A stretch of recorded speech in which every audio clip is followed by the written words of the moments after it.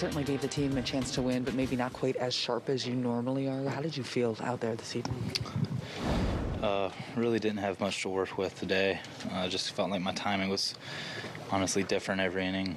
Never really got comfortable, and the outcome of a lot of walks and deep counts, so couldn't really attack and rip the ball like I wanted to, but gave it all I had. Did it feel like a grind?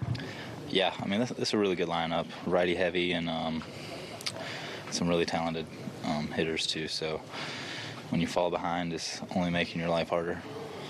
Some guys will say in the bullpen they know right away they don't have their best stuff. How did you feel coming from the bullpen? Honestly, usually when I have a really bad bullpen is when I throw the best. So it's kind of a toss-up what's going to happen. How did it feel today? Did you feel today that bullpen was fine? One way or another? No different than the other day.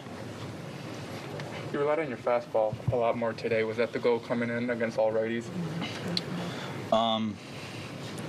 Kind of just so far this season, my fastball has been really good, one of my better pitches, especially when I'm controlling the inside and outside. So trying to establish inside so they couldn't look down away from off-speed pitches.